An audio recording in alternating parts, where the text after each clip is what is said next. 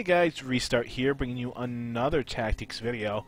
I'm sorry I haven't put up any in the past few days. Unfortunately, I've been really sick for like 4 days now, and people have been asking where more are. Well, they're gonna come back because I am just getting over being really sick, so please excuse me if my voice is a little off, or if I cough or something.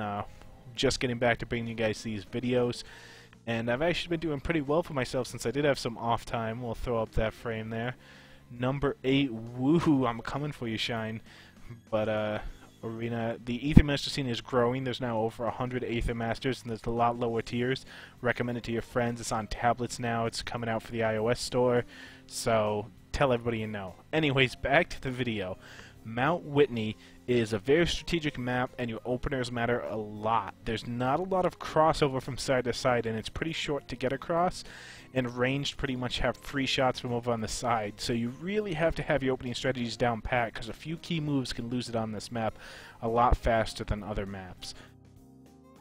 And why do I say ranged have pretty much free range? Well, if you look over the center, there's a bunch of tiles that you can shoot over, you can attack over, but it's going to take a lot of time to cross sides physically with a champion. If you have an Aurora out here and she wants to hit somebody over here, she has to first walk onto one of these tiles then walk off. She can't just walk right over and start dealing damage. So generally what a lot of people do is they have 2 people on their offensive side, the wide side for them. If you're a yellow team, you'd want this side over here, and if you're a black team, you'd want this side over here as your offensive side. And then they've got somebody to close the gap here. Because there's really just three squares here that can't really get supported real easily, you want somebody either big and tanky or who can bring the pain from a long distance away, and we'll go over some of exactly what I think is good there in a bit.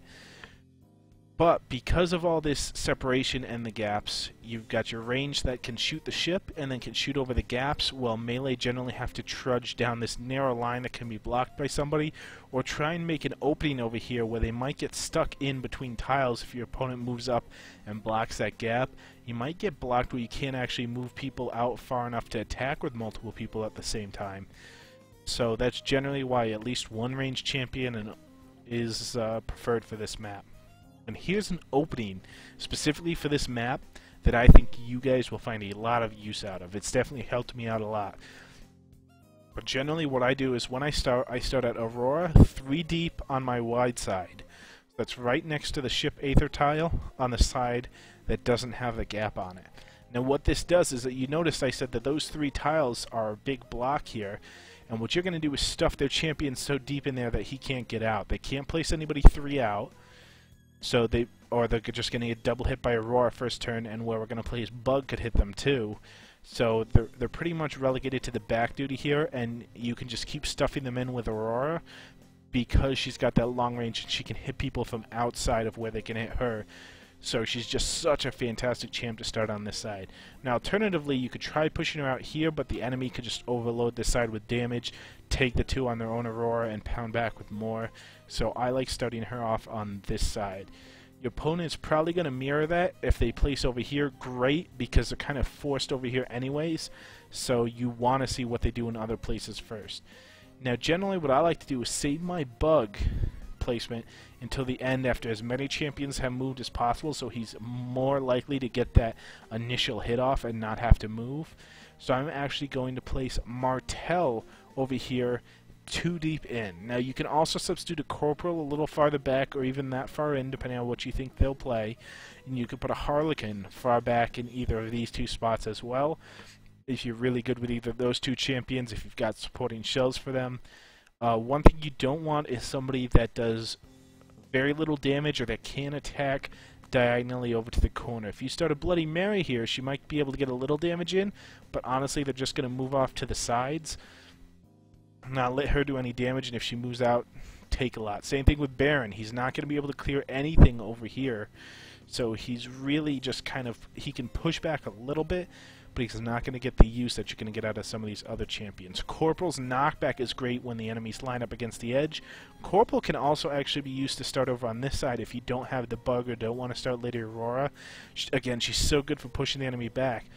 But the threat of a second turn push from Corporal, because he can step on one of these and then push any of these squares over here, that's right.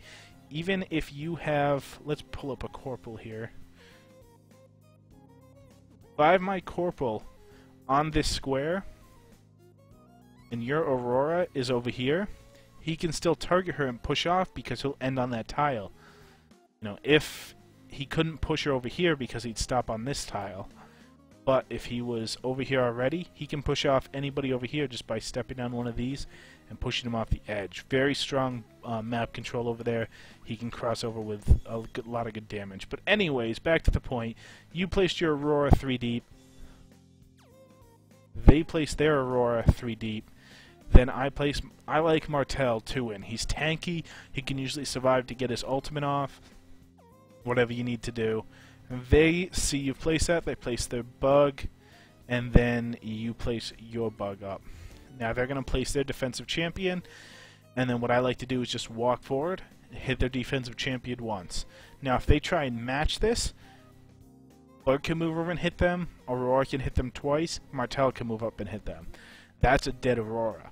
So more than likely they're going to come over here and just do a little ping on your Aurora, which is alright. She has a lot of health. She's not going to die to one hit by Martel.